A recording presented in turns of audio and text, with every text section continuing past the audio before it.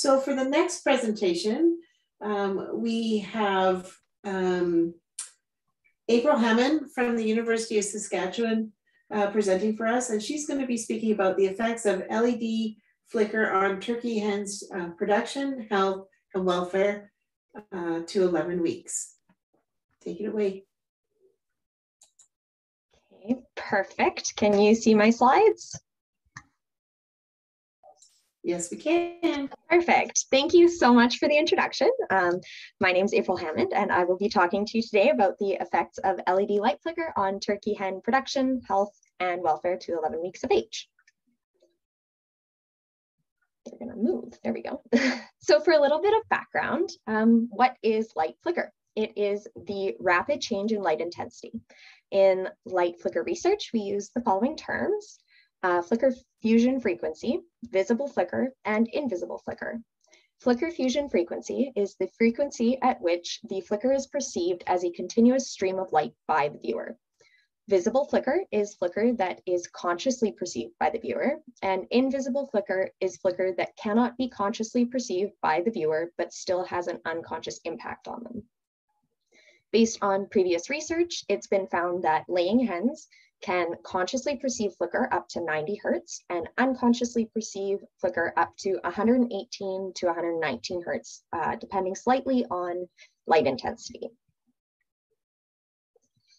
So there is minimal research on the impacts of light flicker on birds, and the results of what there is are relatively conflicting. For example, active behaviors at 100 hertz flickering frequency differ greatly, with freezing behavior in broiler chickens increasing, movement in European starlings decreasing, and jumping in European starlings increasing. Stress and fear based on basal corticosterone levels also show the variation in results of flicker work in birds.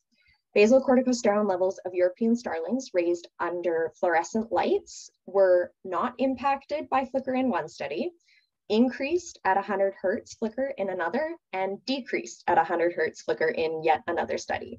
Overall, the research that has occurred brings up some questions as to the actual impacts of flickering light on poultry.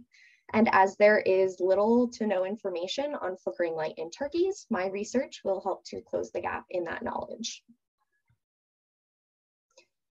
The objective of my experiment is to look at how LED flicker impacts the general production, behaviors, stress, overall health, and welfare of turkey hens.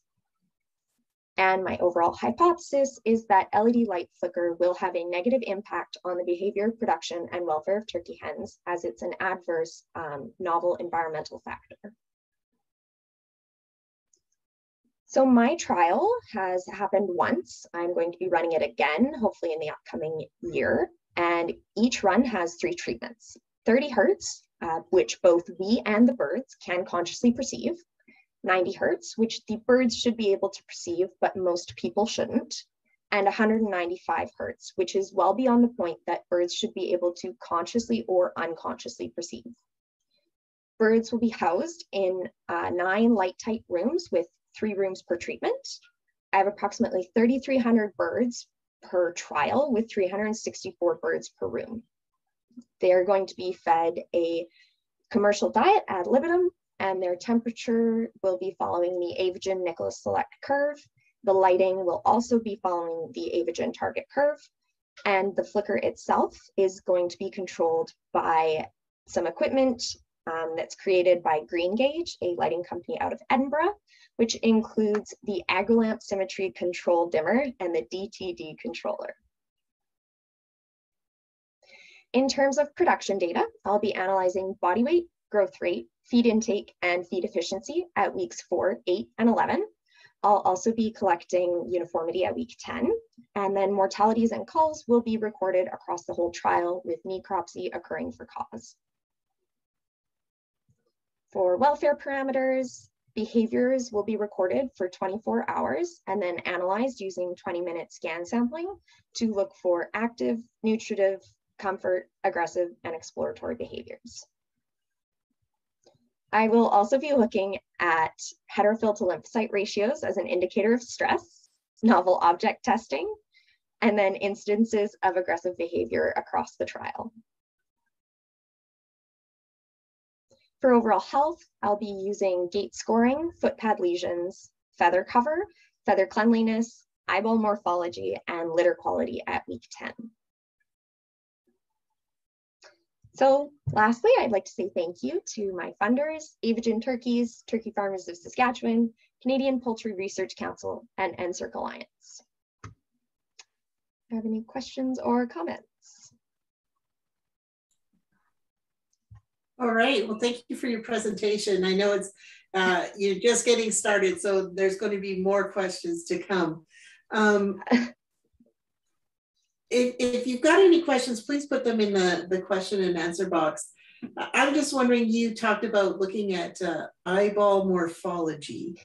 Can you expand on that a little bit for us? What is that going to tell us? Yeah, so we are looking at, I'm just going to go back to the slide because I have what measures we're actually taking.